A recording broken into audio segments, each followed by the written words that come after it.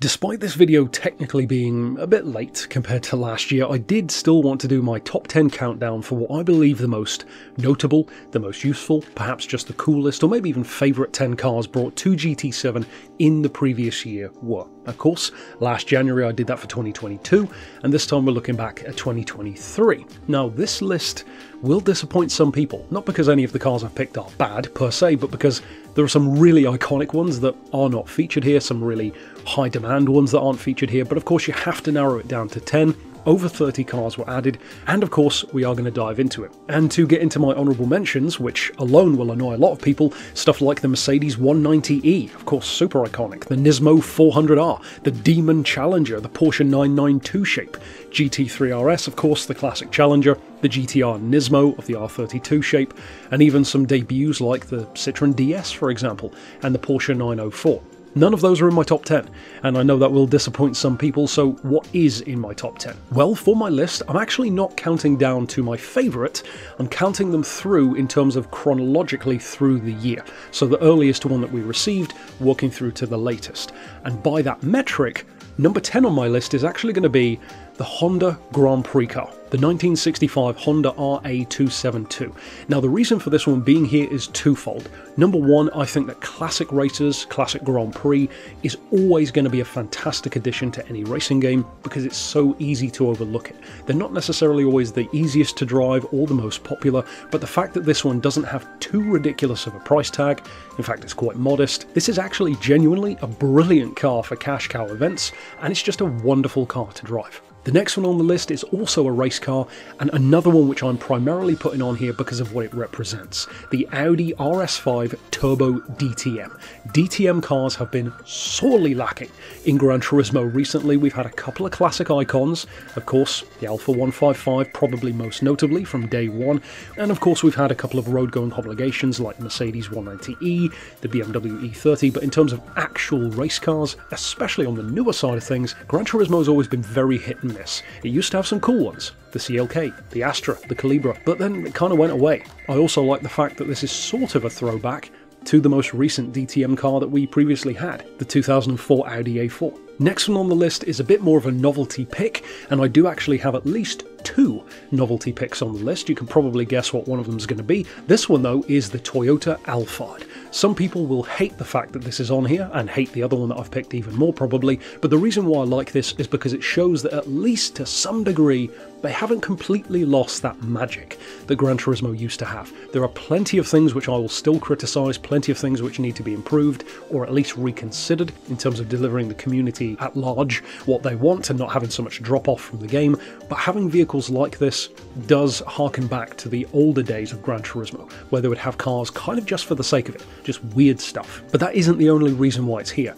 As with the other novelty vehicle that I'll talk about in a bit, this one is genuinely useful, and if you haven't tried out the Alphard, if you haven't tuned it, if you maybe don't think it's that great of a car, try the tune setup that I did on the channel a while back. This thing is a weapon. It's deceptively good. I'm still crossing my fingers and toes that we get an engine swap for it at some point, but even if we don't, this is a deceptively good car, and I love the fact that it is actually not only interesting, but useful. The next one is a car which, to be completely honest, I haven't used that much since I first talked about it and did some tuning for it, but it's such an iconic car, it was such an important one to add.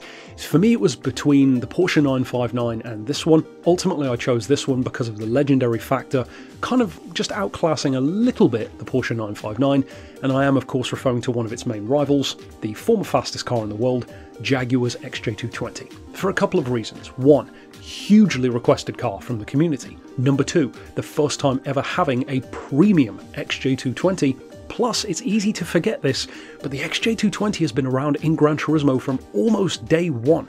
Even as far back as Gran Turismo 2, it was a properly quick car. It is a legend within the series and in real life. And for me personally, another reason why I've got it on the list, and some of you will know this if you know my taste in cars, the fact that you can turn it into the TWR version is a huge bonus on top of an already excellent car. The next one I think will probably feature on most people's lists, maybe even the vast majority, and for many people I could see this being perhaps even your single favourite car of the entire year, and it is one hell of a car in terms of how OP it is. I would actually argue that this car kind of is the Tommy Kaira ZZ2 of Gran Turismo 7, I am of course referring to the Aston Martin Valkyrie. The Valkyrie is insanely OP for a road car with active aero, Formula 1 meets LMP tech, incredible power level, especially when you tune it, and although it's not the quickest in a straight line necessarily, it more than makes up for that in terms of grip, cornering, acceleration, braking. It's a ridiculously good car, and I think we probably will get some more like this, like maybe the AMG Project 1, etc. in future, but for now this thing kind of feels like it's in a class of its own. It's so ridiculously far ahead of every other supercar pretty much, certainly every other road-going supercar, and it does remind me, as I said, of how OP the Tommy Car Z2 used to be, and certainly how OP, although inaccurately so, the Ferrari FXX used to be, although that should have never been allowed into road car events anyway, but there you go. Of course, with me being me, this one had to be on the list. It's my favourite brand, and of course it's a supercar, which I always have a soft spot for. This one I would have never guessed, to be honest, would come to the game, certainly not this quickly, I guess you could say, after it being released. The Maserati MC20. I feel like some people may have a little bit of disappointment when you first jump into this car, because it's maybe a little bit heavier through corners, a little bit more slippery than you might expect, but to me, I think this car is actually what many players were kind of expecting the C8 Corvette to be. The C8 was by far the most requested car, and then now that players have got it, I barely see anyone using them, and barely anyone talking about them. Whereas with this car, it seems like it's a car that has increased people's love and interest in Maserati. That's exactly what a game has the power to do when done right, and for me as a Maserati superfan, of course I'm happy to see that.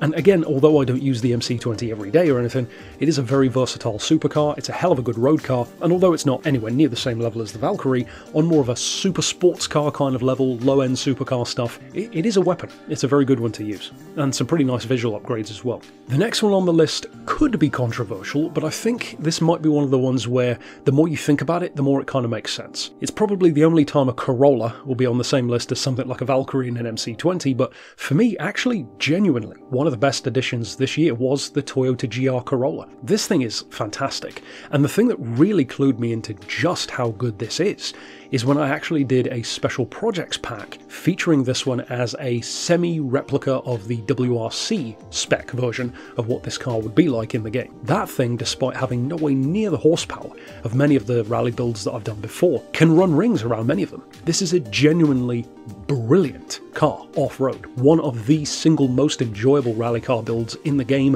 one of my favourites that I've ever done, and it's a brilliant car both on and off-road. I have no doubt it's phenomenal to drive in real life. I haven't driven one yet, or the Yaris for that matter, but two fantastic little cars, showing that Toyota, I mean, it's about time they got back into doing stuff like this again, and boy did they come back with a bang. The next one though, keeping it to Toyota, is going to be the one. If the Alphard didn't annoy you, then this one definitely will, and you already know what it is. The ambulance, the Toyota High Medic. Why on earth is it on the list? Mostly for the same reasons as the Alphard. It's not necessarily as quick as the Alphard, but the fact that you can still, once again with a special projects build proving this, use it really well off-road. I actually used my build from special projects recently to do one of the weekly events, which was on the, I believe, Catalunya dirt course layout, and won it with this thing, and it was still a 2-ton vehicle. This is so wacky, so different, so alternative, so old school Gran Turismo. Again, immediately reminds me of stuff like the pace cars, the Moon Rover, and although they're not the most useful things around, they're just so nice to have in. They really do to me feel like the last dregs of a throwback to a time when games used to have vehicles just because. How like Test Drive Unlimited would have the random Audi A4 DTM touring car for no apparent reason, or how TOCA would have that secret tank for no apparent reason, and various other games would do that. I really miss that era of having just, you know, because we can vehicles. The fact that this one ties into, I believe, the appreciation Kaz had for when the disasters happened in Japan, I believe it was, and a lot of these vehicles were used to help people. That's a nice tie-in as well, and the fact that you can use it for racing, it's just a pretty nice addition. In a similar vein to the GR Corolla, this next one might surprise you as well. And not to keep tooting my own flute here with special projects, but it was actually a special project which made me realise just how much I really like this car, at least in the game. And for me that's saying a lot, because I've driven a couple of these in real life, of older generations, and I, to be honest, didn't really like them that much. I've driven an FD2 and an FN2, and I wasn't really wowed by it. The Civic Type R, but in particular the FL5. The reason why this one won me over so much was initially because this thing really does show, and it could just be the game, but I'd like to give them the benefit of the doubt just how far front-wheel drive chassis technology has come. They were already great, I know there are plenty of good ones, but the fact that this car can make a very similar layout to what the Ford Focus RS Mark II used to have into a more accessible platform than the Focus RS Mark II was.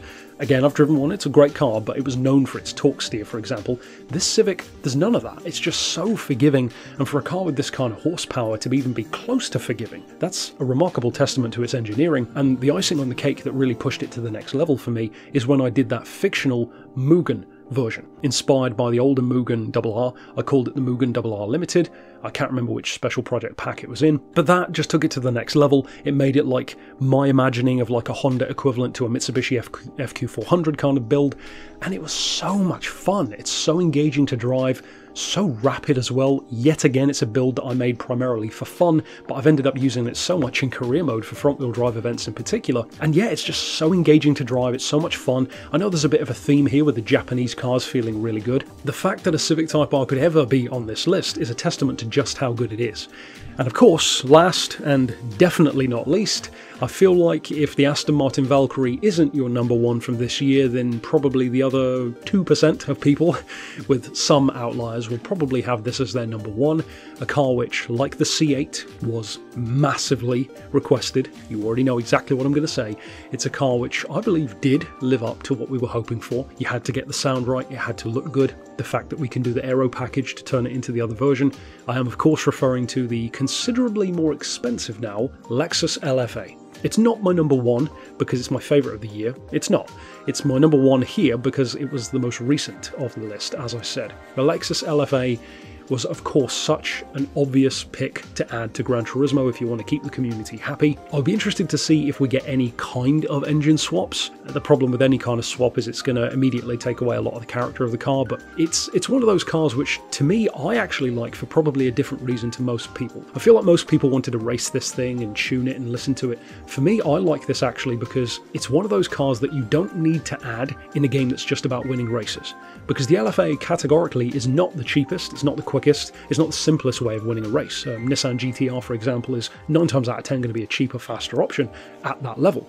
The reason why I like what this represents is because the LFA is just like a Zonda. It's just like a Spiker. It's just like a number of other of those cars that I adore, including Maserati. And that is that the LFA was built, above all else, to be a driver's car. It was built to be engaging, it was built to be fun, it was built for the pure joy of driving, to the point where Lexus lost money on them. That, to me, is what racing games, and particularly driving games, do best when they do it well. Test Drive Unlimited is a prime example, just going into that game purely for the joy of driving a particular vehicle that you love. And that's coming from someone who has warmed up to the LFA and didn't necessarily used to love it. I've always been more of an ISF kind of guy, but the LFA is very well represented, and ultimately it was a stronger year than I think we might be remembering in terms of new cars coming. And as crazy as this probably sounds, especially given what this video is all about, I actually don't know what my favourite was of the year, because I've picked these, as I said, for a combination of being my favourites and the most significant and also the most useful, kind of those three things put together. So with that in mind, I actually don't know what my favourite pick was. I seem to recall last year the Chiron might have been my favourite new addition, but for this year I'm not entirely sure. I love many of them, but I don't think I necessarily have one key standout for me personally. I'd love to hear your list down below though. If you can't stick to 10, you could always do maybe just your favourite, maybe a top 5, or you could do the entirety of the year, something like 33 vehicles. So choose whatever you want to do, and of course, I'll read it down below. But I'll see you next time with more GT7 content, and of course we'll have to see what 2024 holds. But for now, thanks for watching.